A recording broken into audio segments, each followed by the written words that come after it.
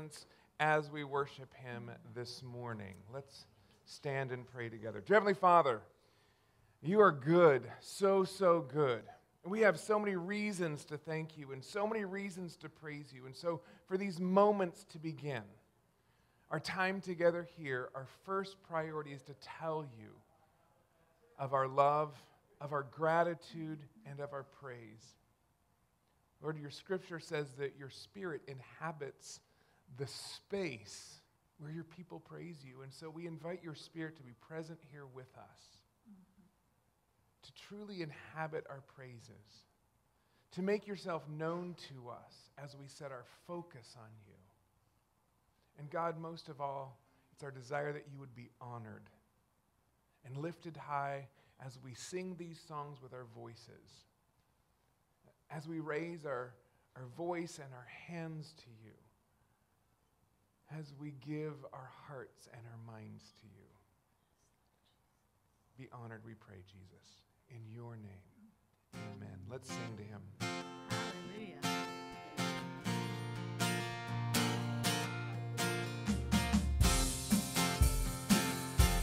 Lord, we worship you this morning. Be glorified. Every moment here, every gathering stands to testify that this one thing you're amazing. We are miracles standing side by side. Once our hearts were dead, but you made us alive. You're amazing.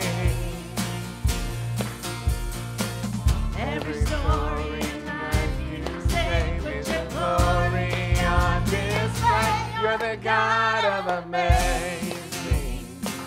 You're the God who what cannot be explained. You're the God who delights to be more than we've ever hoped for. There's no end to the power of your name. You're the God of astounding, far beyond our impossibilities.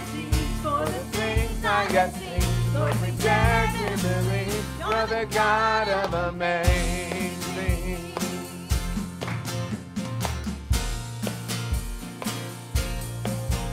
Too Long we've settled for so much less. but you Called us here next to you can express the amazing. For the glory coming for your fame, glory on display. You're the God of amazing. You're the God of what cannot be explained. God who delights to be more than we've ever hoped for. There's no end to the power of your name. You're the God of astounding. You're beyond our impossibilities. Dare to see, we dare to believe. You're the God of amazing.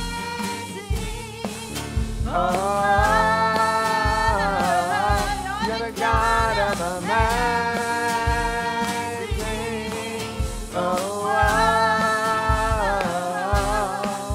We're watching and waiting, United and praying for heaven to fall upon us. Redeem and restore, let our hearts be reborn as we stand with you victorious. Oh, we're Watching and waiting, united and praying for heaven to fall upon us. Redeem and restore, let our hope be reborn as we stand with you victorious. Yeah, you're the God of amazing. You're the God of what cannot be explained. You're the God who delights to be more than we've ever hoped for. There's no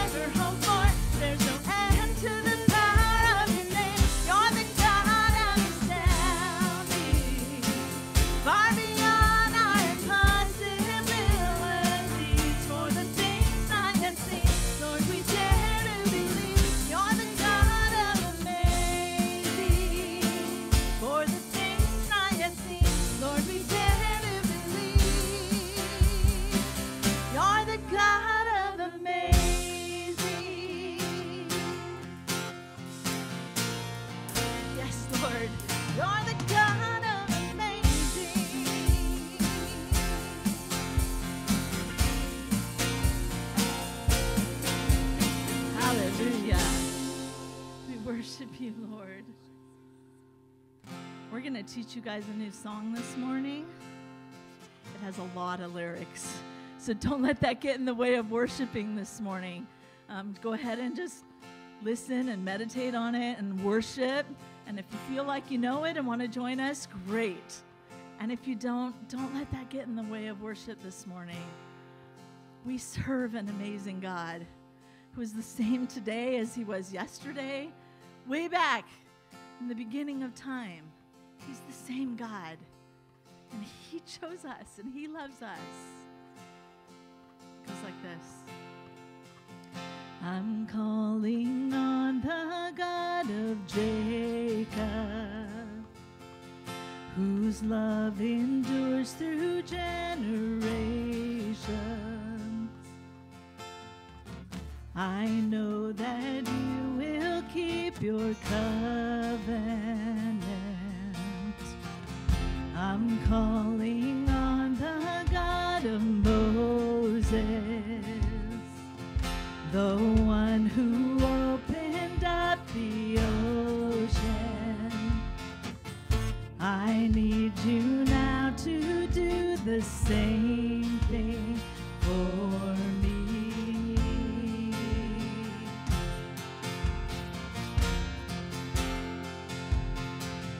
Oh God, my God, I need you. Oh God, my God, I need you now. How I need you now. Oh rock of ages, I'm standing on your faithfulness. Oh, your faithfulness.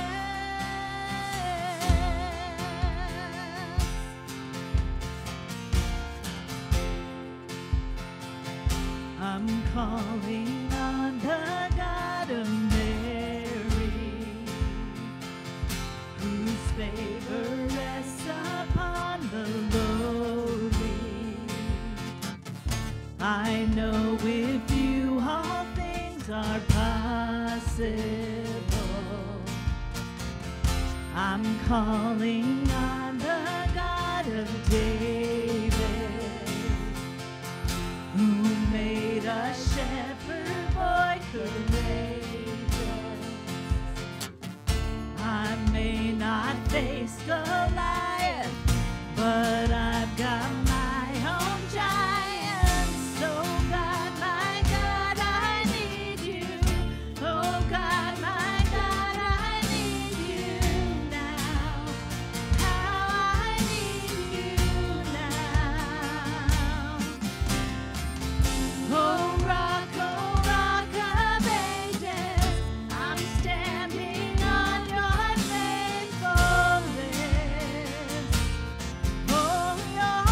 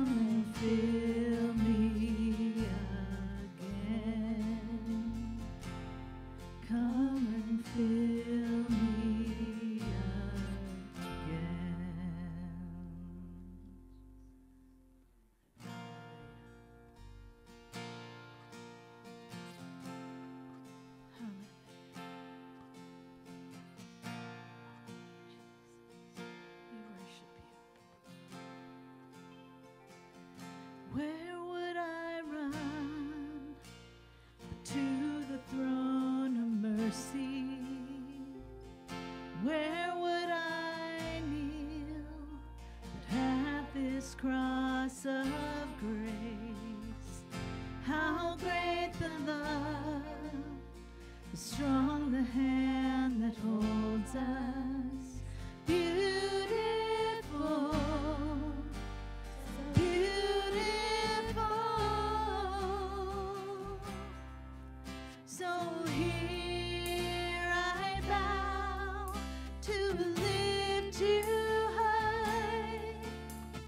Jesus, be glorified in all things. For all my life I am yours, forever yours. There is a King for the scars of healing. There is a Son came in grace and truth. How great the love carries us to kindness. Wonderful, you're so wonderful. So here I bow to lift you high. Jesus, be glorified in all things. For all my life I am yours, forever yours. Oh God, here and now, be lifted high.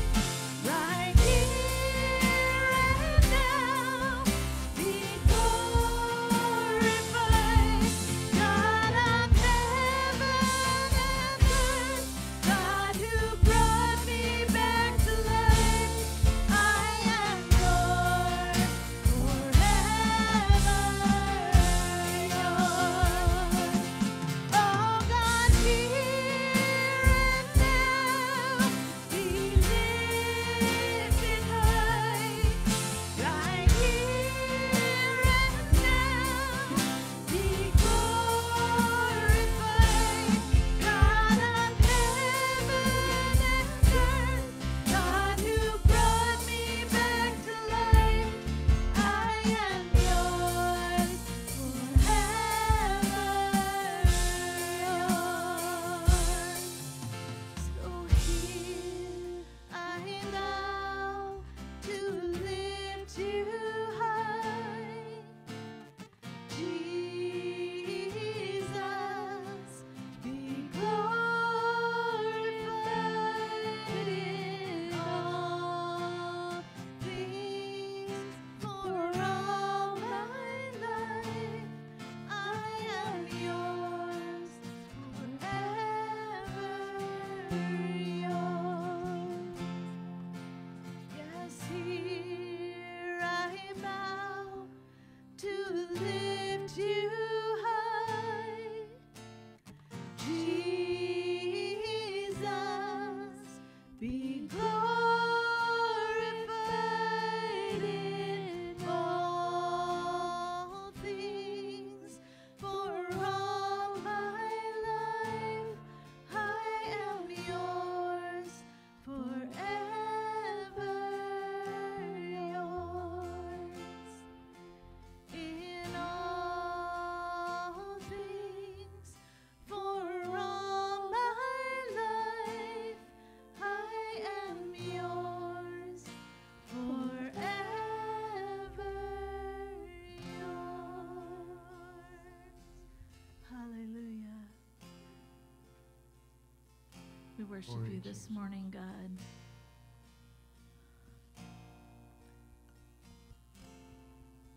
We thank you for your presence. We thank you for who you are, for the ways, all the ways you love us, that you are faithful and you are holy and you are Savior.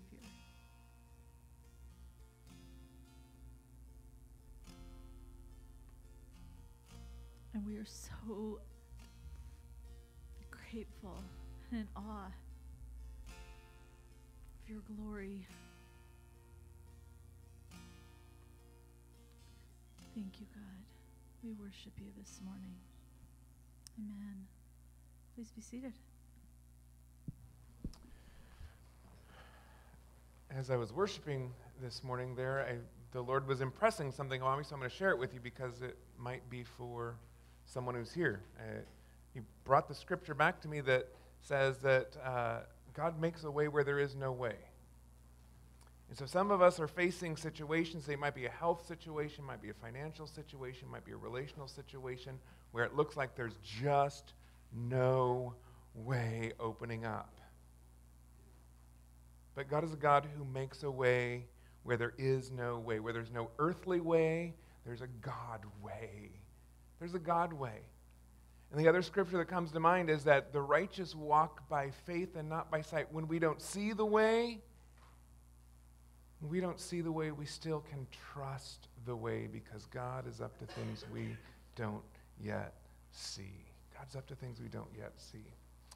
So may that bless whoever's in need of that this morning.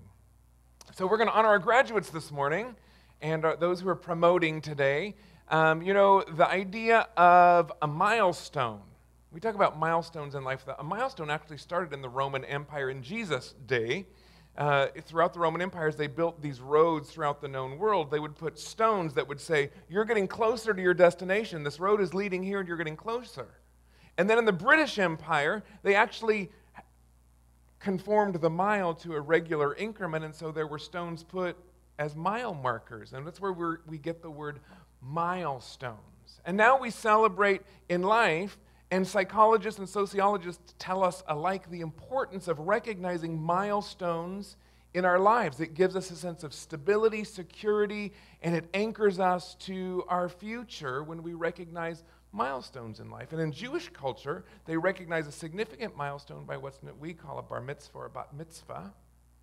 It recognizes a significant milestone. So as a church family, we recognize some milestones that have been accomplished in some young people's lives today. They have promoted from middle school or junior high school or graduated from high school as a milestone, building toward the future that God has for them. And so graduates, as I prepare to share your stories today, I want to give you an encouragement.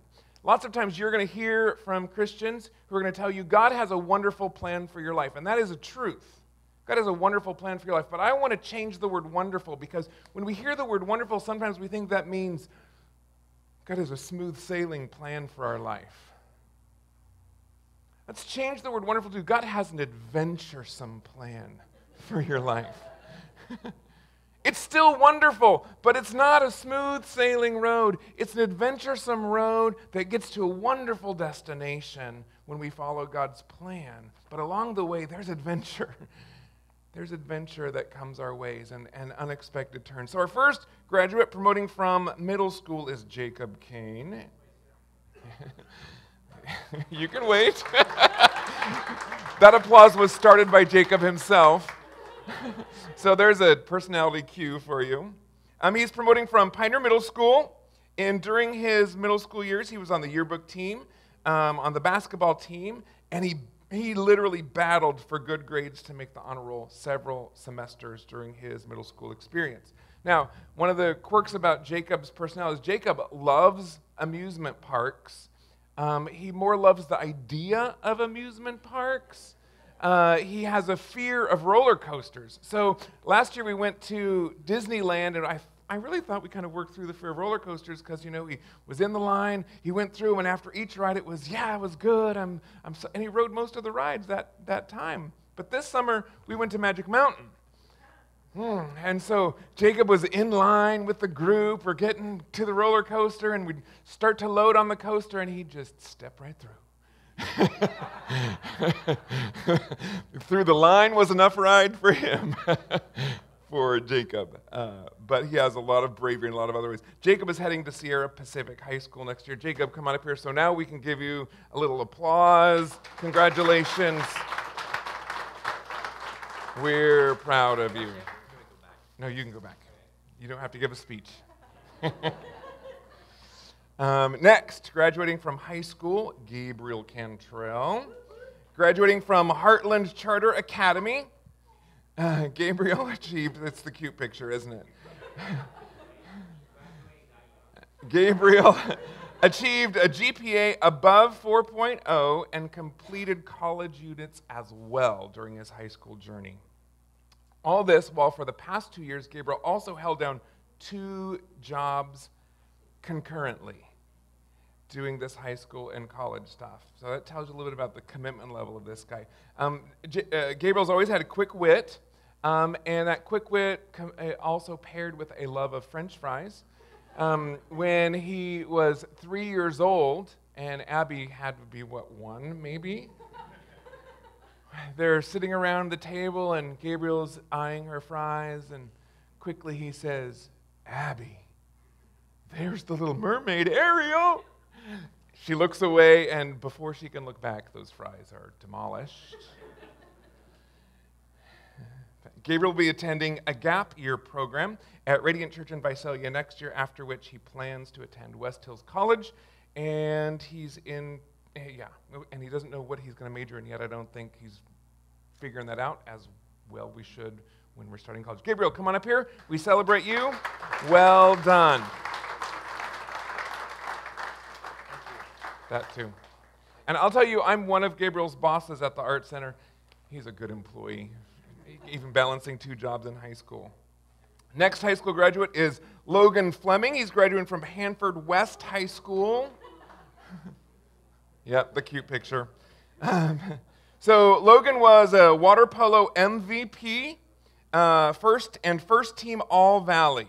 He was the Male Scholar Athlete of the Year, won the President's Award for Outstanding Academic Excellence, and had graduate distinction for carrying a 4.0 or higher all 4 years of high school. Never dipped below 4.0.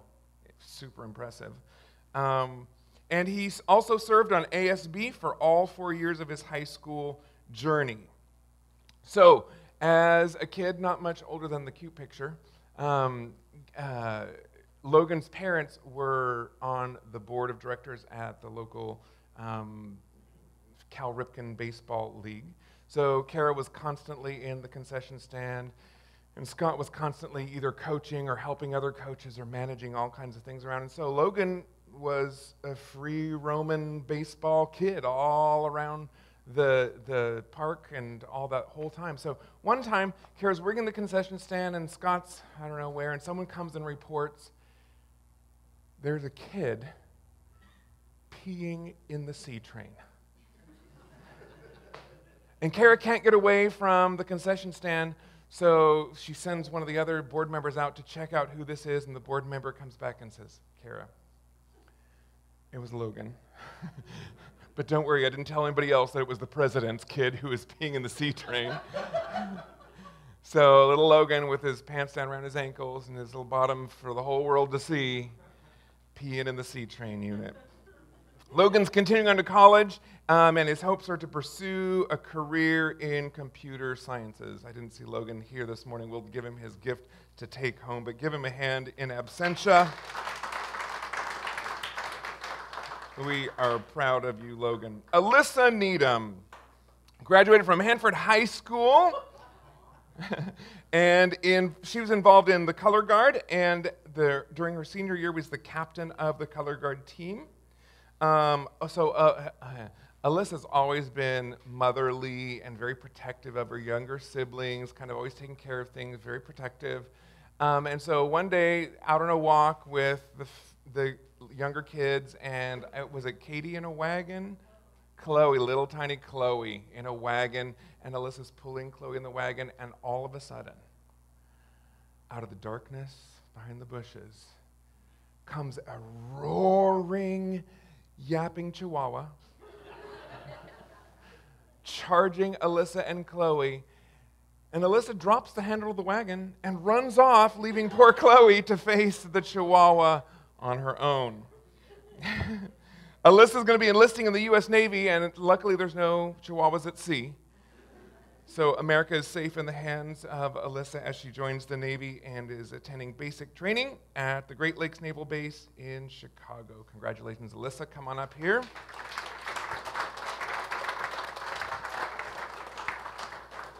We are very proud of you. Thank you. Okay, congratulations to all of our graduates. It's Promotion Sunday, and we'll talk a little bit later about kids coming up to youth group as well. Right now, we're continuing our message series called Peaks and Valleys, what God is up to in the rough times of life. We've talked about the difference between trials and testings and tribulations. We've talked about where God is at in those things. Today, we're going to talk about God's use of trials. We've talked about the fact that trials come from many sources. That's where we started from. And that a trial can be a test, and it can be a tribulation, but a trial is the general term for struggles in life when we see that word in the Bible, when trials come. Here's what James chapter 1, verses 2 through 5 says. James boldly says, "Consider it pure joy, brothers and sisters, whenever you face trials of many kinds, because you know that the testing of your faith produces perseverance. Let perseverance finish its work, so you may become mature and complete, not lacking anything.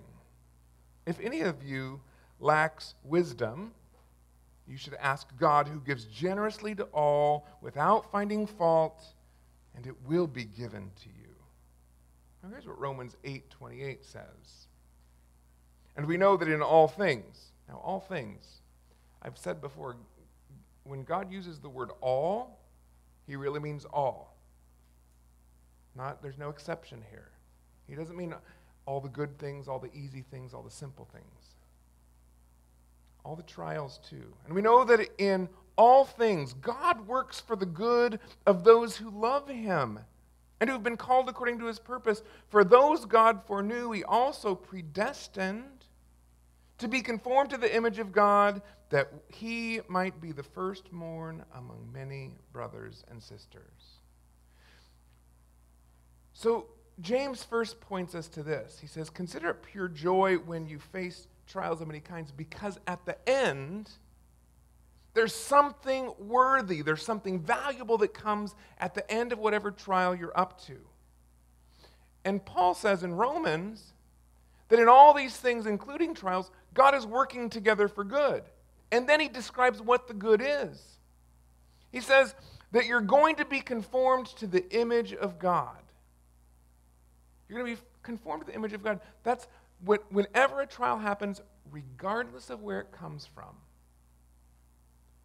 God's intent is to take it and use it to move you forward toward the image that we're created to hold, the image that was broken and contaminated at the fall in the garden. So let's look a little bit at how this takes place. God uses trials, if you're following along the outline, God uses trials to strengthen our faith. God uses trials to strengthen our faith. That's what he's doing. So James says, this is when you need perseverance. As you persevere through trials, you're building spiritual muscle, and that spiritual muscle develops character, right? And character, that's a direct correlation to the image of God in us, the character of Christ, the image of God in us. Let's look at the example of Hezekiah. Now, Hezekiah was one of the kings of Judah after the Jewish nation split and the nation of Israel was taken into captivity. Judah remained sovereign for a while, and Hezekiah was one of the kings. Hezekiah's name means God strengthened me. It's a great name. I need to have another kid, name him Hezekiah. Nope, not going to have any more kids. Now, Hezekiah was the son of Ahaz, and if you've read the Old Testament at all, Ahaz naturally comes to mind as one of the worst possible kings that Judah ever had.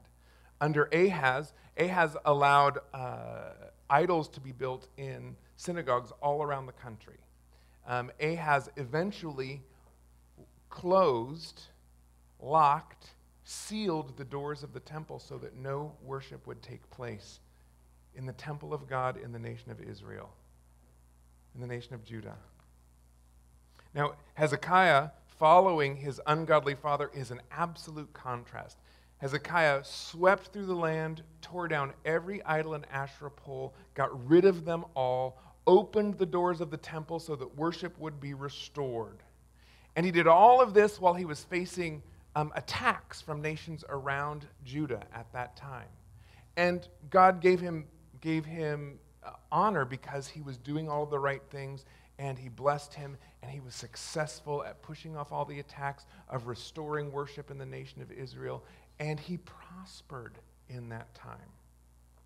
But during that prospering, God revealed to Hezekiah something. He revealed that he had become proud and spiritually lazy during prosperity. So get this, when there was adversity during the time of trial, Hezekiah could stay focused and keep pushing to God and moving forward. Some of us have that personality. Like when we're challenged, we can focus on the goal and just push through.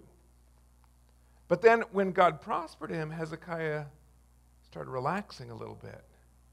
And he got spiritually lazy and he became proud. And so at some point, the Babylonians began to try to sway Hezekiah. The Babylonians are going to eventually move in after Hezekiah's rule, and they're going to take over the nation of Judah. They bring gifts to Hezekiah to try to sway him. Here's what 2 Chronicles 32:31 says. When the envoys who were sent by the rulers of Babylon to ask him about this miraculous sign that had occurred in the land, God left him, Hezekiah. God left him to test him so that he'd know everything that was in his heart. Now, God didn't need to know what was in Hezekiah's heart. He already knew. God knows those things. We saw in the life of Jesus, he consistently knew what people were up to. He could tell their heart. God already knew by omniscience what was in Hezekiah's heart. But during this time where he's being plied with gifts, right? It's the test. Are you going to give in to the Babylonians? Are you going to follow in your father's footstep and now start making treaties with these people who are wanting to sweep over the land and take out God's people? And God left Hezekiah. And as this thing, if you read further on in 2 Chronicles, Hezekiah becomes deathly sick. So sick that 2 Kings records Isaiah going to Hezekiah at this time and saying, you need to get your affairs in order because you're going to meet your maker. This is bad. You're about to die, Hezekiah. Go get your stuff worked out. But as Hezekiah takes a spiritual inventory and recognizes his distance from God, he gets himself back on track. He doesn't take the treaty with the Babylonians, and God raises him up from the sickbed. A trial can help us take a spiritual self-inventory and recognize where we're at spiritually. And so one of the things we can do during a trial is take a step back, take a moment of reflection. I was listening to a speaker on a podcast the other day, and he said one of the strongest personal spiritual disciplines he personally undertook was to take a 40-minute walk every morning. That about 20 minutes into his walk, after his endorphins are moving around and he's done looking at everybody else's yard on his walk, then his mind gets clear and he can clearly hear what God's saying to him in the brisk morning air when he's just cleared himself of everything else. Spiritual self-inventory. It's an important thing, and trials lead us to that place. The example of Habakkuk. Habakkuk was a prophet at the same time as Hezekiah was king, just before Judah was taken into captivity. Judah's people, after Hezekiah had left God once again, the Chaldeans see an opportunity to overthrow Judah, and they're on the way. And God says that because of Judah's unfaithfulness, he's going to let the Chaldeans sweep through the land. he's going to let him. But he promises Habakkuk this. He says, after that, I'm going to drive your enemy out. So in the midst of the Chaldeans sweeping over his nation, here's what Habakkuk says in Habakkuk 3:17 through 18. Though the fig tree does not bud, and there are no grapes on the vine, though the olive crop fails, and the field produces no food. So here's what he's saying. The Chaldeans have swept through and they've burned it all, right? That's how you defeat a nation back in the day. You eliminate their ability to supply their own food source, right? We're seeing that happen in Eastern Europe right now. You deplete their sources of food, and that's part of the enemy. So Habakkuk's saying, so all of that's happened. And though there are no sheep in the pen and no cattle in the stalls, yet I'll rejoice in the Lord. I will be joyful in God, my Savior. What did Habakkuk need to rejoice when things are going bad? Look, James says, consider it pure joy when you face trials. Habakkuk is showing us how that works. Habakkuk was able to focus on the word of the Lord. I'm going to defeat your enemy. God wants us to develop the ability to look past our trial to his blessing on the other side. You know, in the 23rd Psalm, when David's talking about how a shepherd leads a sheep through a very dark valley, and he uses his rod and his staff to make sure they don't wander off the path, to make sure they don't wander into dark dens, because the sheep is not seeing what's going on all around. The reason the Lord prompts us as we walk through difficulties is to point us to the hilltop on the other side of the valley. Our focus has to remain beyond. And so Hezekiah had strong faith. He needed strong faith to worship in the midst of adversity, and that's what was being developed through his trial. The example of Job. We know Job's story. Satan gets permission from God to test Job on every side, and Job goes through every kind of adversity imaginable.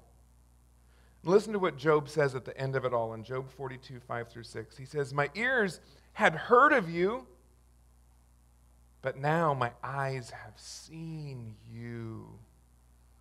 Therefore I despise myself and repent in dust and ashes. You know what he's saying?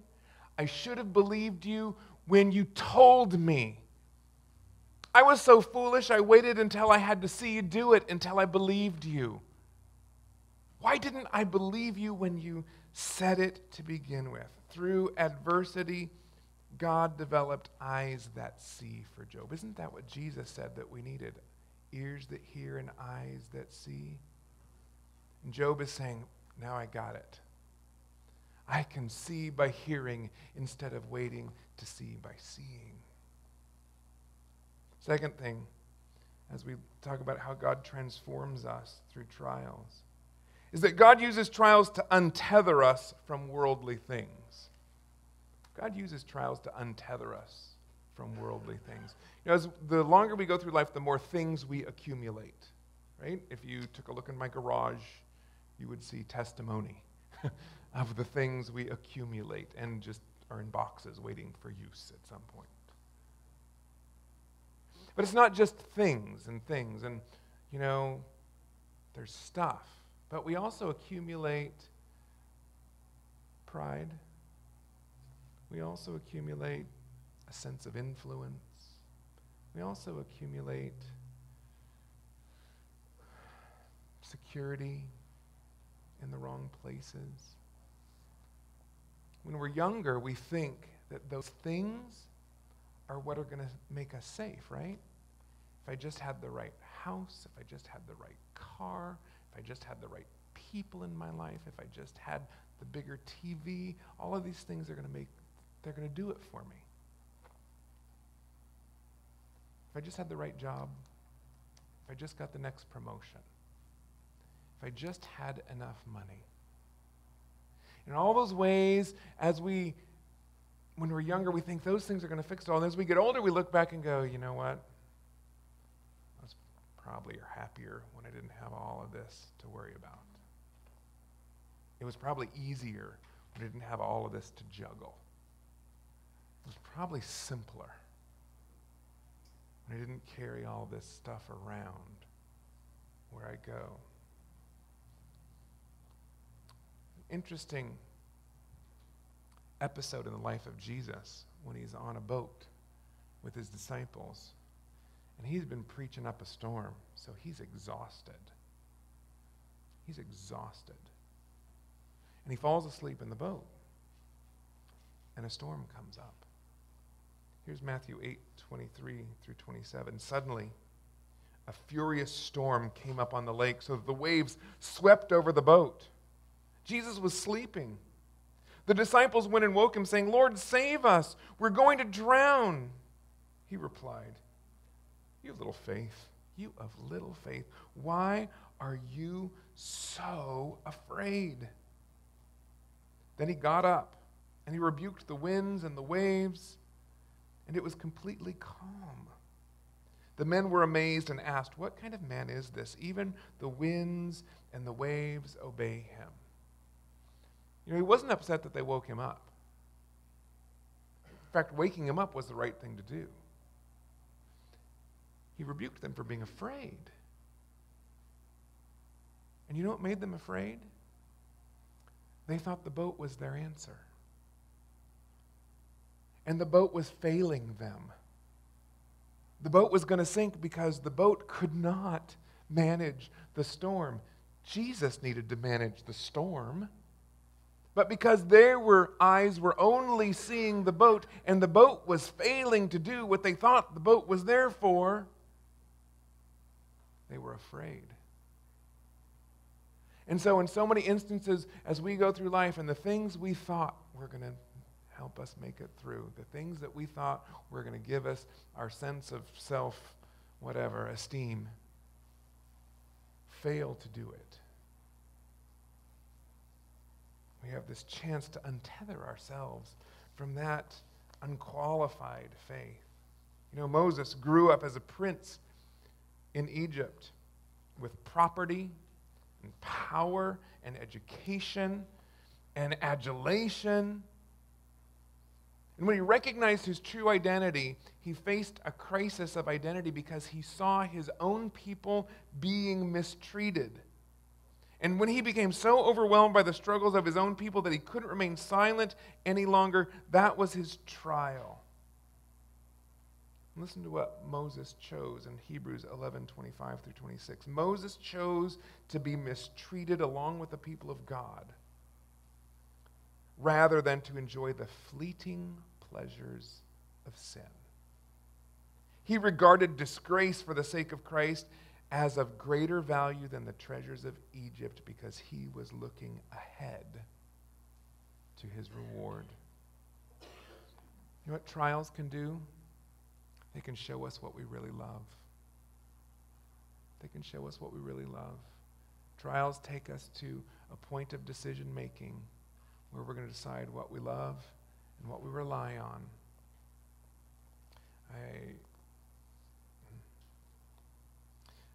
Thirdly, God uses trials to point us to our eternal hope.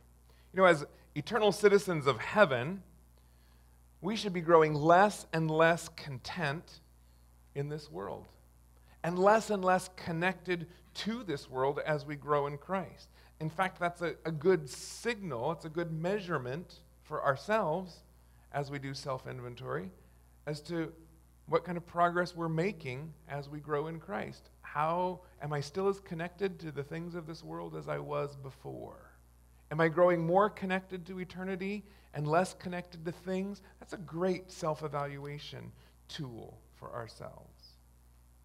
Each encounter with the brokenness of this world, or the brokenness of the people around us, or our own brokenness, as we grow in Christ, each of those encounters develop in us a longing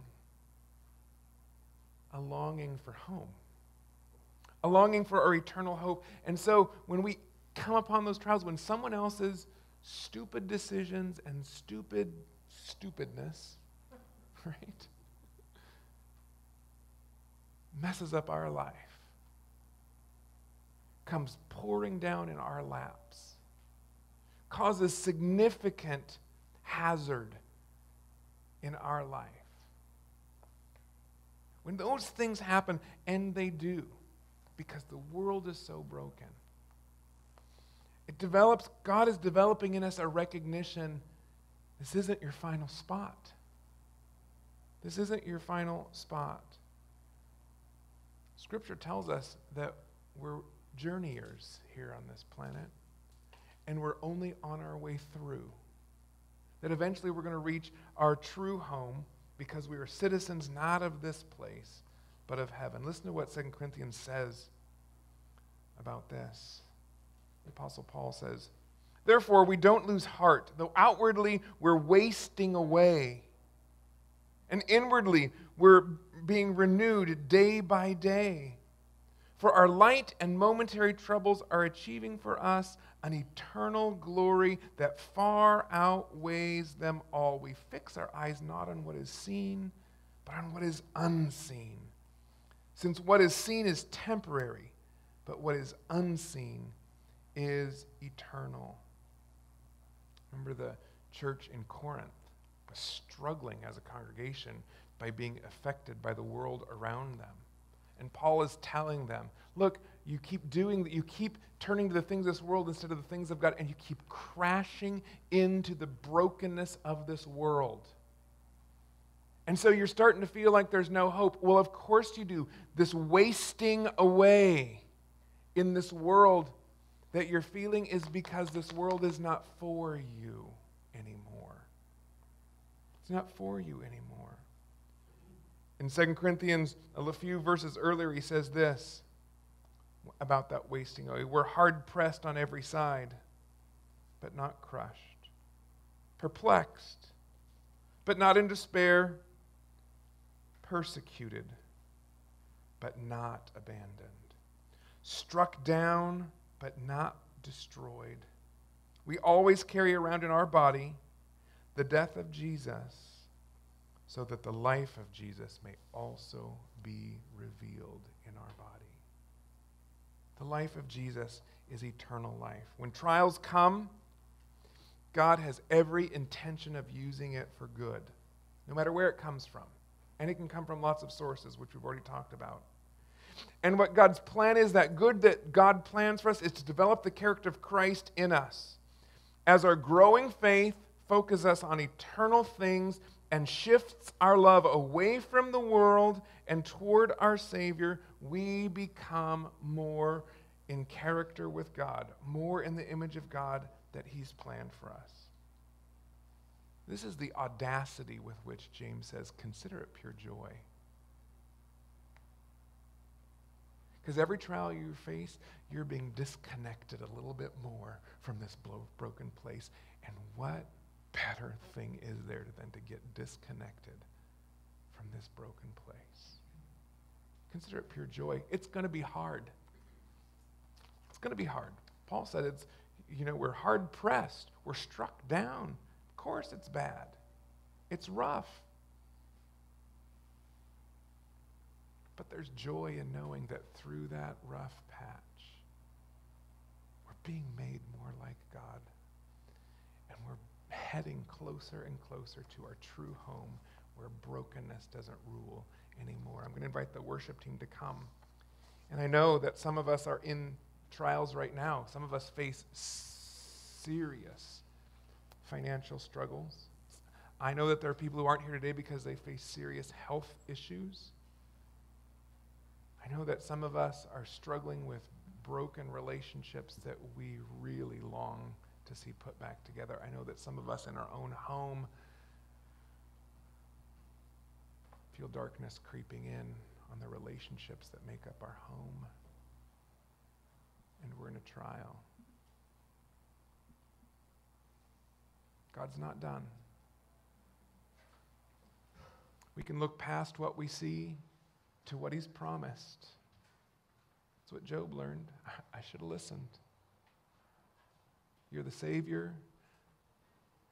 Listen, you know what God's best thing is? what God does innately without trying. You know, when I watch people like Michael Phelps swim, it's like he's not trying. It's graceful and easy. It's second nature to him. You know what God's nature is? Redeeming stuff. He does it without trying. He does it with ease. And it looks beautiful on him because it's what he spends his time doing. He redeems things. And if you're in a broken moment in time, you know that you're God who just redeems things because that's who he is, the Redeemer.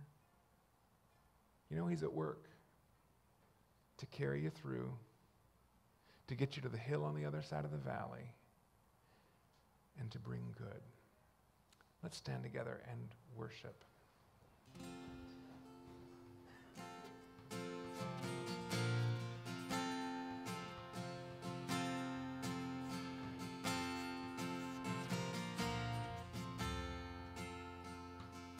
I'm calling on the God of Jacob, whose love endures through generations. I know that you will keep your covenant. I'm calling on the God of Moses, the one who opened up the oceans. I need you now to do the same thing for me.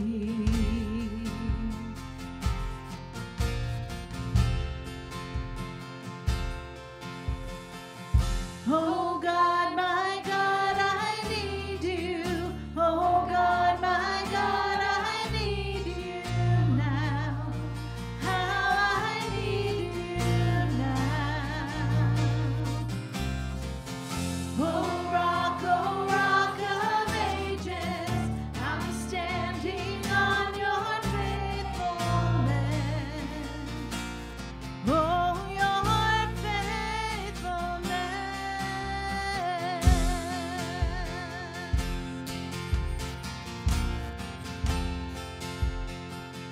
I'm calling on the God of Mary, whose favor rests upon the lowly.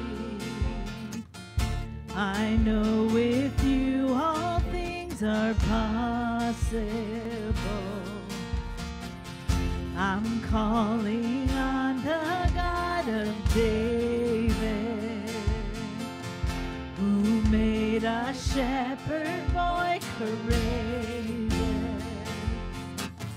I may not face Goliath, but I've got my own giants. Oh God, my God, I need you. Oh God, my God, I need you now. How I need you now. Oh rock of ages, I'm standing on your faithfulness. Oh, your faithfulness.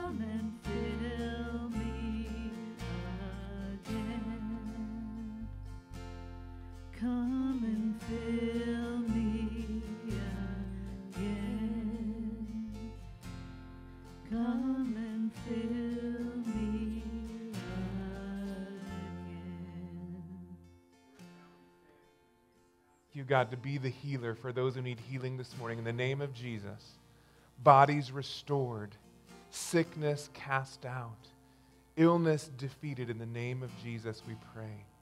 Lord, I pray for everyone who's facing the unknown, and it looks so unknowable, and the way doesn't look possible. God, you make a way where there is no way. God, I pray right now you would pave unseen paths before your people, and like you opened the sea for your nation of Israel to pass through the Red Sea, Lord, open a way. Make a way to pass on solid, dry ground for your people who are struggling today. God, redeem relationships and put them back together in the name of Jesus. Restore families in the name of Jesus. Heal broken hearts. Heal wounded minds. Lord, make us new.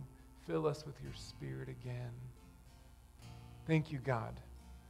Thank you, God, that it is your nature to redeem and renew and restore. We praise you for it in Jesus' name. Amen. Please be seated for just a moment. Well, if you're a guest with us today, thanks for being with us. We're glad to have you here. If you'll fill out a little welcome card back on the back table, it'll help us get to know you, which is our goal. You know, we're a small church. We want to feel like family, and unless we know you, we can't do that. So fill out that card. We got a little gift for you. It includes a Starbucks card, some chocolates, Epic mug, so you can ID yourself as an Epic mug-carrying participant, if anybody does that. But that's back there for you. We'd love to get to know you a little bit better. That'll help us out. So this Thursday, we're back at the market night at Epic. It's the right before the 4th of July weekend, so we think there usually is a pretty good-sized crowd at this market night.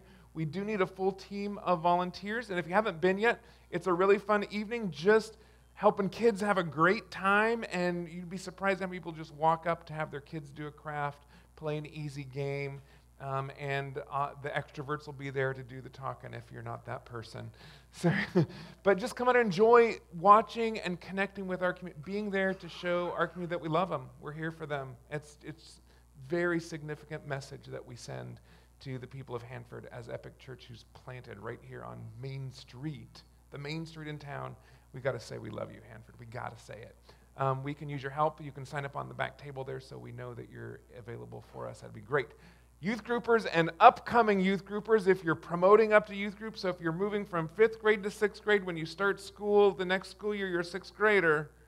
Youth group tonight, we have mounds of ice cream in store for you for tonight. We're looking forward to having you, so plan on being here.